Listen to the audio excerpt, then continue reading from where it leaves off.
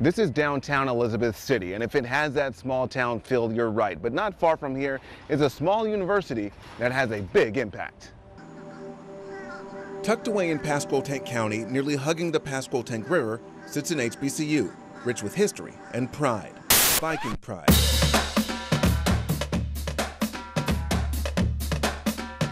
Elizabeth City State University.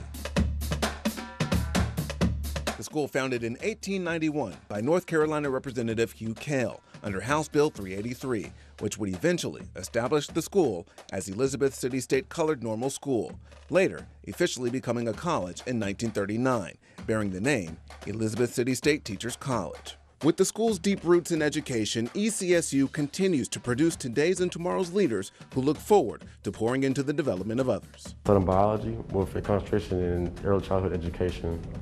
So I want to be a pediatrician. Joshua Cox is a long way from home, the Barbados native choosing ECSU for giving him the feeling that he was used to having some 1,900 miles away. I felt at home. It felt different. So I was like, this is the difference that I want to make. This is the difference I want to be around. And he's still adjusting.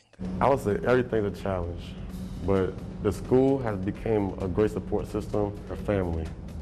ECSU is a family, so when I see a faculty and staff, they take care of you like you're one of their own children. And if you look close enough, Joshua Cox is royalty, serving as Mr. ECSU, alongside Diamond Rollinson as Miss ECSU. This is definitely where I found my purpose, which is serving and which is helping others. So going to an HBCU was the best decision that I ever made. In 1961, long before students like Joshua and Diamond would arrive, the school received its accreditation from the Southern Association of Colleges and Schools, and in 1969 would officially become Elizabeth City State University, a home away from home for so many. It all started at Elizabeth City State University. Like Tony, the first ever Mr. ECSU. Tony Lassen, class of '86, I majored in criminal justice at Elizabeth City State University. My father told me you have two choices. You go in the military or you go to college. So I chose college. And the rest, as the story would have it, is history. The university was a whole new world. You know, you would have thought that I went to New York somewhere, but I was just in Elizabeth City. It made me a better person, it made me a man, and also taught me to be responsible in society. If it weren't for Elizabeth City State University, I don't think I would be the person that I am today because of the impact it had on my life. In 2014, enrollment began to drop, and legislators on Jones Street crafted a bill that would essentially close the doors of the school, saying it was not as profitable, taking away an option for thousands of students looking to continue their education.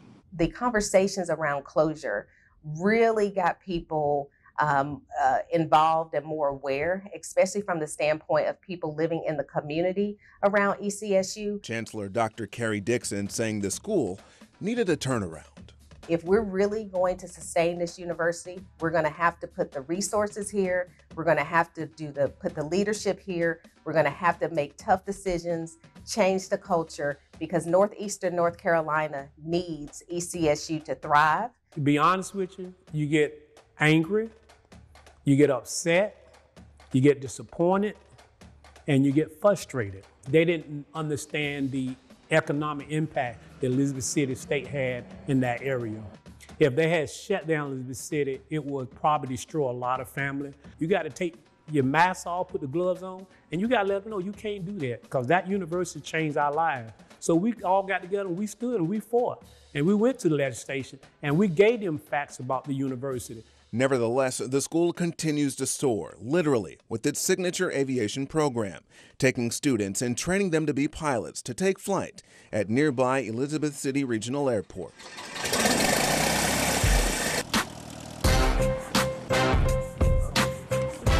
We went from 2 airplanes when I started to now owning 12 airplanes. The phone is ringing off the hook. We're the only 4-year aviation program in the whole state of North Carolina, private, public, anything. Brenna Daniel is a graduate of the school's aviation program, using her time teaching current students in the interest of earning her own license. I was like, I have to come here. Right now we have around 90 students on flying roster.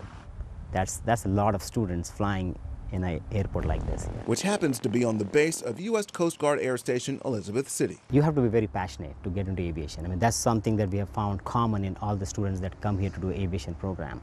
And we want to make sure that passion is maintained. And next to passion, above all else, is Viking Pride.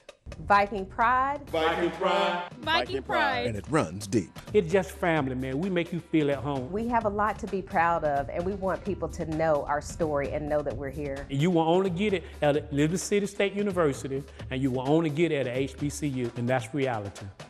Yeah, that's what we do.